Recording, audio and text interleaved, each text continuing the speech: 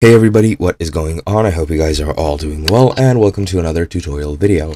In this video, I'll be explaining to you guys how you can renew your Zoho Books subscription, so let's get right into it. As you can see, for this, I'm using a article on the Zoho Help portal. However, this article is specifically to do with Zoho Forms.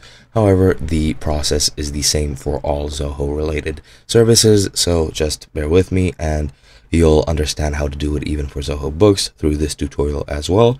Another thing I do want to mention is that my voice is a bit messed up since I do have a cold at the moment, so I do apologize profusely for this. However, that should not detract from this tutorial too much, but without further ado, let's get right into it. Now, the first step is to log into your Zoho Books account. This is the Zoho Forms account login page. However, it looks pretty much the same for Zoho Books.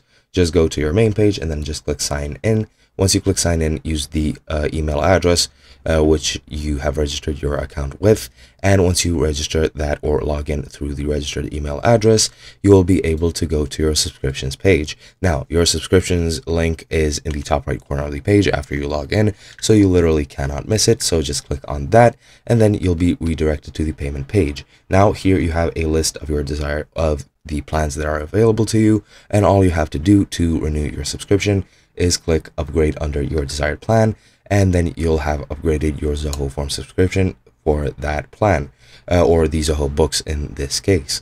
As you can see, you can upgrade to a different plan if you so choose. You can also stay on your same subscription plan, which you have been so far, so there is no need to worry about that. But in essence, that is pretty much it. Hope you guys enjoyed, and I'll be seeing you guys next time.